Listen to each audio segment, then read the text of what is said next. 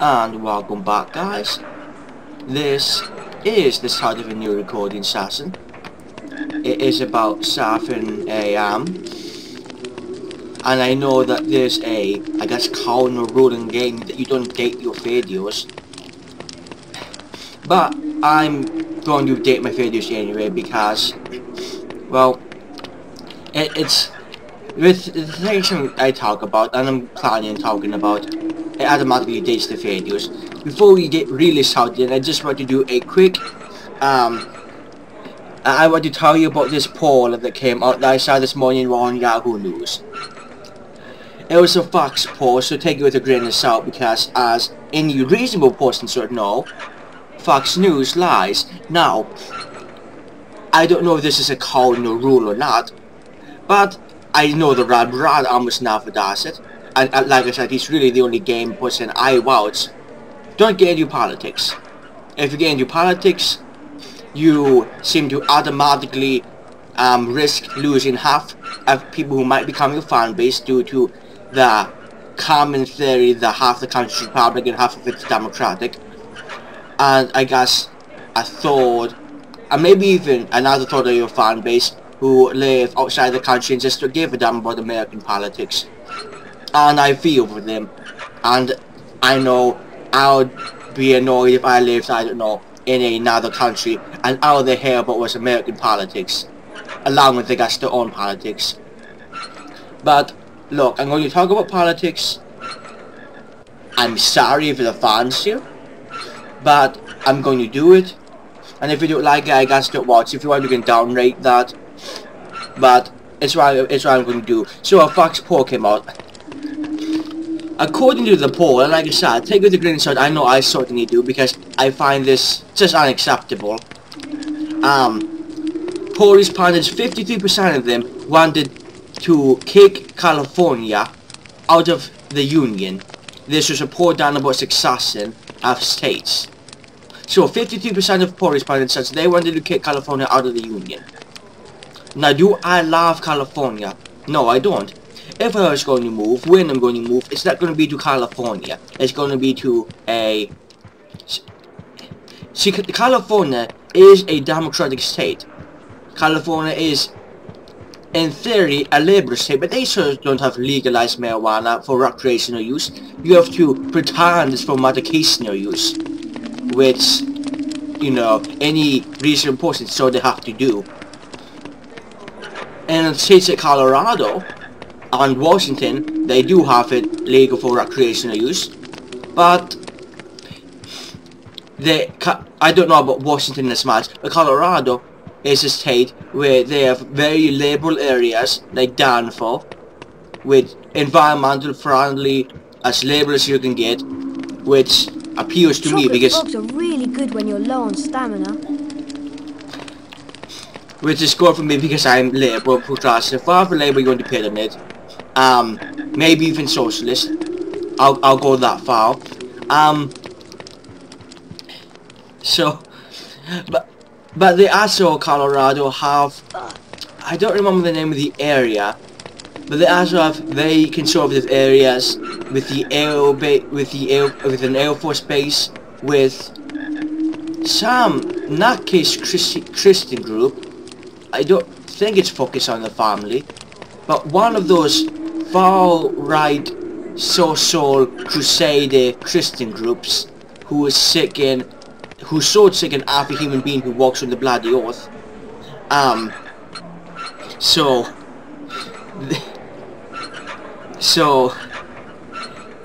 they have that along with the liberal areas. So, I mean, plus they have a Senate election this year. Again, dating my videos along with talking about politics, breaking two rules at the same time. The Senate elections against Mark Udall, Democrat, versus Republican Cory I was going to say Cory Booker, but I know that's not right. He's the Democratic senator from New Jersey. Cory Gardner, that's it. So, and the thing is, that race, for some reason, is close. which is one reason why, as much as I like what I know about some parts of Colorado, I currently live in Indiana. If you don't know, Indiana would vote for Hitler or for a Democrat, as far as I'm concerned. And as far as I'm concerned, we already might well have, oh look, Gregg the Third law, and Godwin's law, because we have Mike Pence as governor, one of the, as far as I'm concerned, most bigoted governors in the country. Well, maybe with the exception of Sam Brownback, but you almost can't beat him. And Rick Santorum if he was actually a governor or something. So, but yeah, we don't elect Democrats. I'm in this election coming up. There are about, I think, 12 races on the ballot that I'll be voting on. Only 5 of them have opponents. Only 5 of them are contested. Which is, you know, pretty much how the district works. On the very small district county levels, there are no Democrats running for anything, except for one Democrat running for a county council seat, who I know nothing about. And my thing is, I don't like voting for people I know nothing about just because they're Democrats. I voted for Libertarians before because the Democrats sucked. In the state of Indiana, the Democratic Senate nominee in 2012 was Joe Donnelly. His Republican opponent, Richard Mourdock, beat out Richard Lugar in a primary. Richard Lugar has been considered a moderate Republican and served for, I want to say 6 terms? That might not be right, it might just be 4. Regardless, he was high up in seniority in the Senate, or at least higher up. He was well respected by the Democrats, and in 2006, the last time Lugar ran, he had no Republican primary opponents. Well, okay, actually that might be wrong. He had no Democratic general election opponents. The only opponent he had was a Republican. I'm sorry, was a Libertarian, whose name I can't remember right now. But he's a perennial candidate who runs in any election he can get his hands in Indiana, and I don't blame him. I think third party should run. I'll tell you right now, if the Green Party of Indiana had an actual force and got on the ballot, I'd vote for them, and I'd almost never vote for the Democrat. The Democrat for Congress right now, I don't remember his name, it's Justin something, who's running against our idiot incumbent Marlin Stutzman. He is pro-life.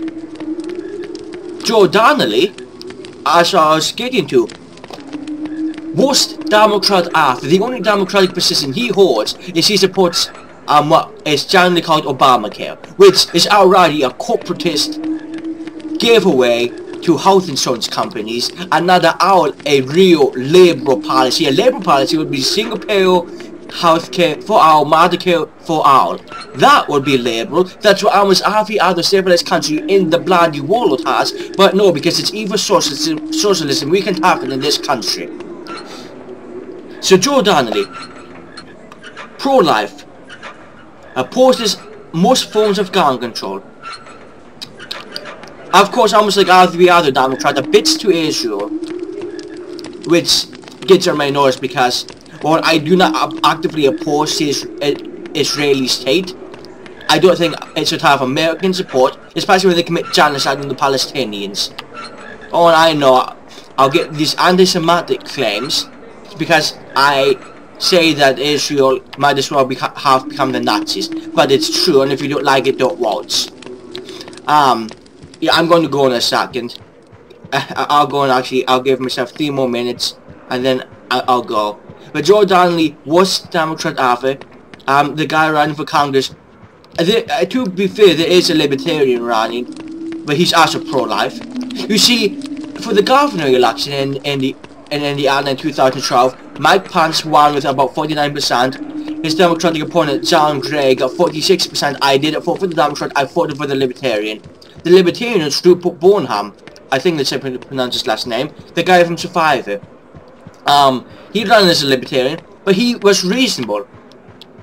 He was pro-choice. He wanted to keep abortion actually illegal. Now, to be fair, I don't know if the Democratic pro-life position chance of them actually wanting to make abortion illegal, or if it's like a Joe Biden thing where he opposes the morality of abortion but still wants it to be legal. So that might be true, but I would still much rather vote for a Democrat who's pro-choice and just says, no, I don't think abortion's wrong, than the Democrat who's pro-life. Now, getting back to this poll, 53% supposedly of the poll respondents wanted to vote California out of the Union. I'm not a big fan of California, but it's a hell of a battle state than a lot I could name. Texas, I'm looking at you, although Texas, to be fair, has Austin. From what I can tell, Austin, most reasonable place on the bloody planet. Besides Austin, we can, if we're throwing states out of the Union, we can throw Texas out and keep Austin. Make it like a little Vatican in the middle, make it its own separate country, or make it part of this one. I don't know how that would work. Of course, it was Republicans who, for poll respondents, 21% of Republicans were likely to want to kick a state out of the Union. Only 13% of Democrats. That should surprise literally no one. As for their own state, 12% of Republicans wanted to kick, wanted their own states to secede from the Union. Okay. 13% of independents, which is one reason I don't like independents. Which is fun, because I might actually consider myself an independent, even though I usually vote Democratic, but as I vote Libertarian. But an independent to me, a self-proclaimed independent who goes around is carrying both political parties, to me seems like the type of person who, when a January election comes up for president or for any office, will always vote opposite of who the current president is. In the 2000s, so independents hated Bush. Almost everybody hated Bush near the end. I think he got like a 30% approval rating, a 20%. He got damn low, which is good because he was an idiot, a warmongering fool who called countless of lies just for get the political, for the gain of money of his vice president. Let's see. So I don't much care for independents. I really don't. Okay, but only 4% of Democrats would want their own state to succeed, which is the reasonable option. So it makes sense that Democrats would support that. They aren't always reasonable. Political parties in this country aren't always reasonable, but when they are, they're usually the Democratic Party, the Green Party. They're almost always more reasonable than the Democratic Party. And half the time the Libertarian Party is reasonable. Half the time. Oh. And 23% of the Tea Party said they wanted their own state to succeed from the Union. And the thing about this, the Tea Party are the ones who claim to be the patriots, who claim to be the true Americans. And yet, they want those states to succeed from America. Now, to be fair, they wouldn't be actually succeeding from America, they would be succeeding from the United States. America, in real terms, actually, as far as I'm concerned, means both out of North and South America. So technically they wouldn't be succeeding from that, but they would be succeeding from the United States when they claim to be the most patriotic citizens. I call them, I would call them traitors, although they don't take it up arms against the country, and to be fair, I'm not so, like, this country is in bad ways. The conservatives and us strong progressives actually agree on that. The country's not doing very well, we just disagree on why. They're wrong on why, and the progressives, the reasonable people in the country, are right. So, that's it. I'm sorry for doing this again. I'm going to stop the video now. When we get back, I'll actually fucking play. I just wanted to get this poll out of the way because I found it amusing. And also I'm probably going to go get coffee. So, I'll be back in a second.